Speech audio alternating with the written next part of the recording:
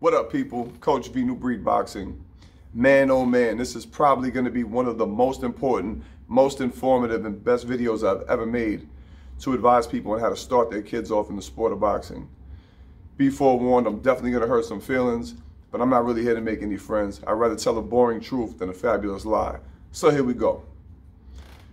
In the sport of boxing, in today's day and age, the fastest rising trend, or should I say, epidemic, are these father-son relationships where the father has no background in the sport of boxing, sees the opportunity in their son to be great, and doesn't know when to back off and step to the side.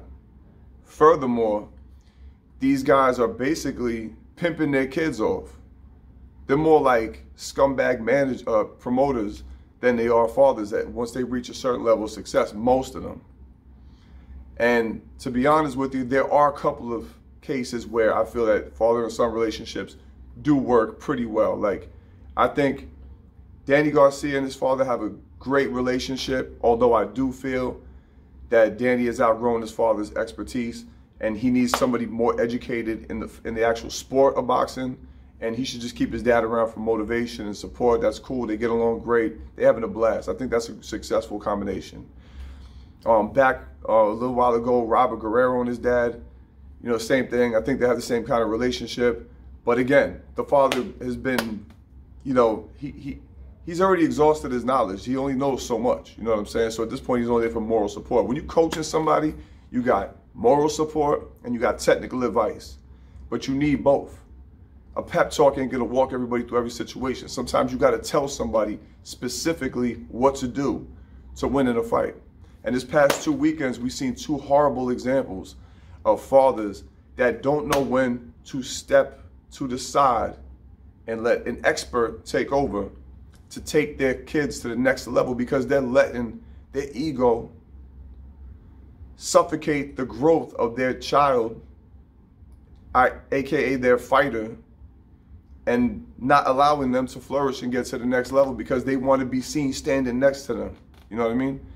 It's almost like these guys that, they throw the mitts on for 2 seconds when the cameras come around because maybe they're cool with a fighter or something, and then they acting like they're taking credit for their whole career. It's like, come on, dude. It's obvious. We see what's going on in between rounds. Teofimo Lopez this weekend, he had zero help in his corner. He's getting contradictory advice. He's getting misinformation. And I like Teofimo a lot. And I think he has a tremendous amount of talent. And regardless, he's basically fighting. He's coaching himself, in my opinion, at this point. You know what I mean? Like his dad, you know what I'm saying? Maybe he's there forever, but I don't think he's knowledgeable enough in the sport to take him as far as he can go. I think he's limiting himself, and he's basically hit the ceiling. And if he doesn't get some better people around him, he's not going to grow.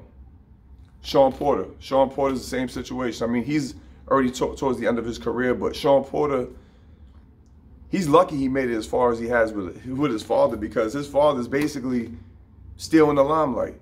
His father's over here trying to be the star of the show when he was never a fighter. He has no experience. He's never trained anybody else.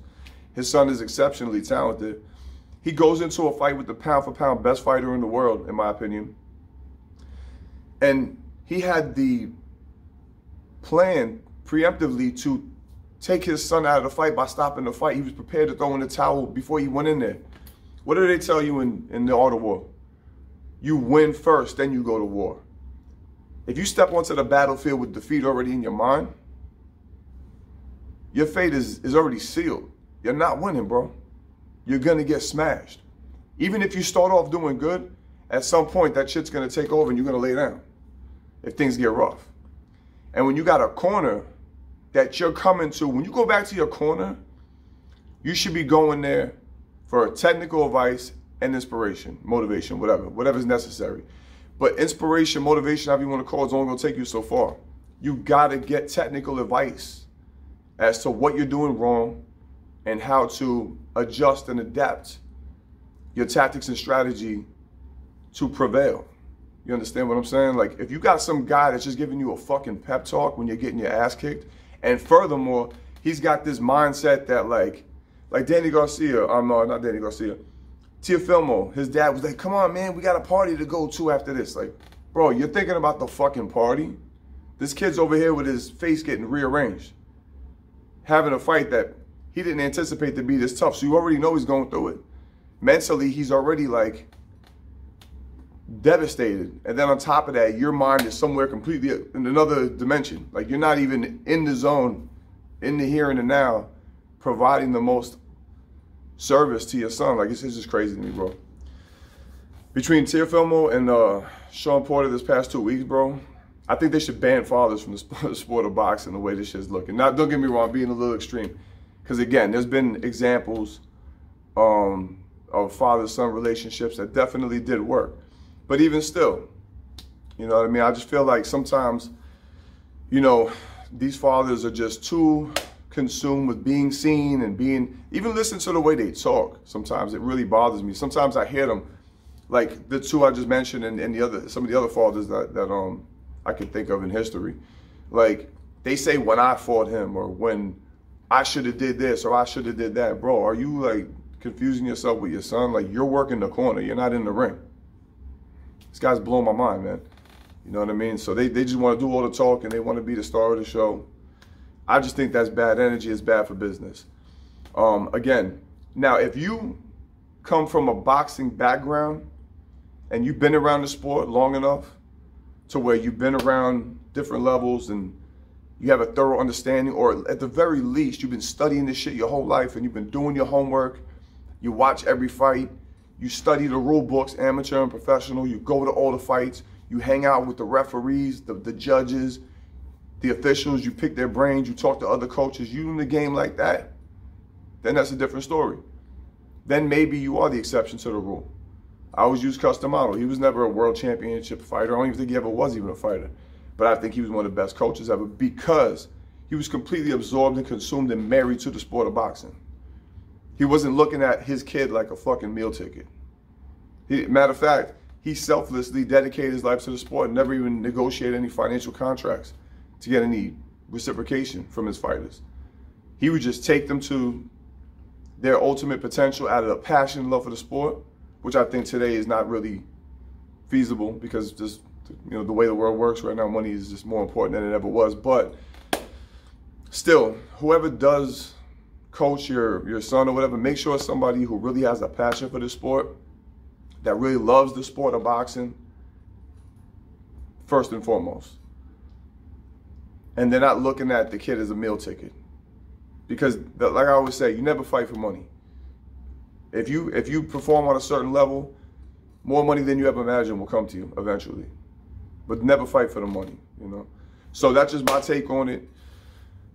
Overall, to be honest with you, again, unless the father is coming from a heavy boxing background or he's really willing to dedicate his whole life to investigating every in and out of the sport from A to Z, you can maybe start him out, or you can be there in the corner, or you can stand side by side along with another more experienced coach, maybe until you get to the point where you can actually hold it down on your own, because it's a long journey. So, you know, you could learn on the job. It is possible. But to just step in and take control of a situation when you know fucking nothing about the actual sport and how to, you know, how to aim somebody's career and how to guide them the right way and how to pick their fights and how to train, and, you know, there's just a multitude of bad things that can come from an inexperienced coach taking over a guy's career just out of ego and because the kid doesn't know any better. And the worst part is it's your father, so you really don't have any say-so. He might just beat your ass every time you go home, and it's like, yeah, I guess he's my coach. It's like slavery, you know what I mean? So, in my opinion, it's a bad idea. Respect the people that are actually professionals or the people that are just more knowledgeable than you. Let them steer the career until maybe you are capable enough to, you know, take the helm. But if that's not the case, man, put it in the hands of the professionals. Leave it to the coaches that really love the sport, that really do this all day and night. Anyway, that's just my personal take on it. Hope you found this informative. Like, subscribe, comment, share. Go check out my Instagram, coach.v_. Till the next time, we out here. Out.